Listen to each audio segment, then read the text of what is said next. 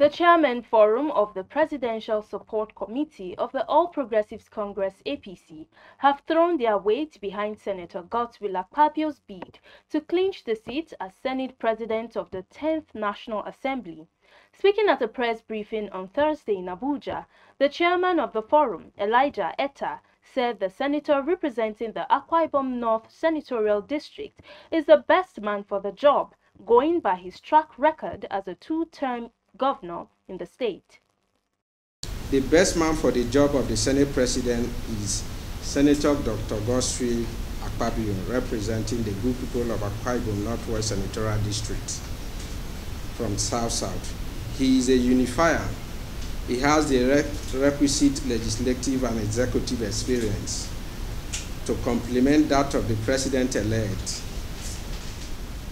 and His Excellency, the President-elect, His Excellency Asiwaju Bola Ahmed Tinubu, and his Vice, Senator Kashim Shettima.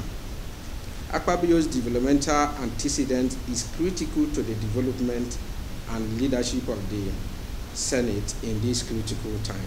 When you go to Akwa Ibom, I think most of you should do some little findings. Travel down to Akwa Ibom, you will see a track record of a man who served his people and who has done so much.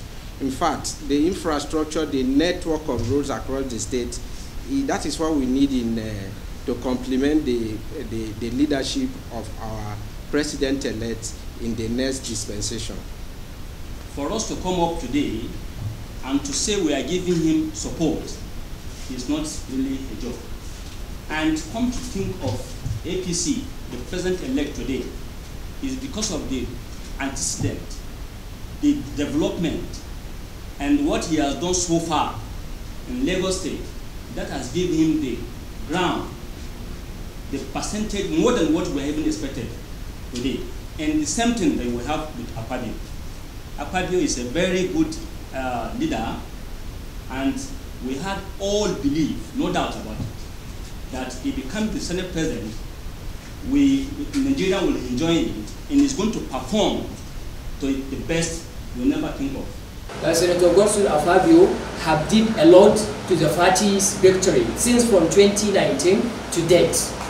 And then he has contributed a lot to make sure that Asiwaju's mandate is assured in his geopolitical zone and in his state. His jobs can speak for him. If you go to Akwa Ibom, you can see all he has done in Akwa Ibom. In fact, he set the pace for the incumbent governor, Emmanuel Udon. All Emmanuel has, improved on was the handiwork of Akpabio.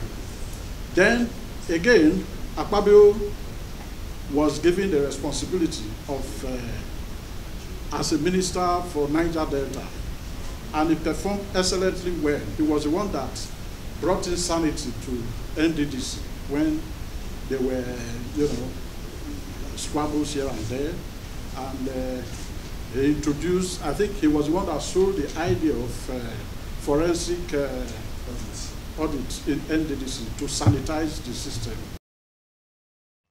The forum added that unlike other regions like the Southeast and North, Nigeria has not produced any Senate president from the South-South region since late Senator Joseph Wyeth, who served between 1979 to 1983.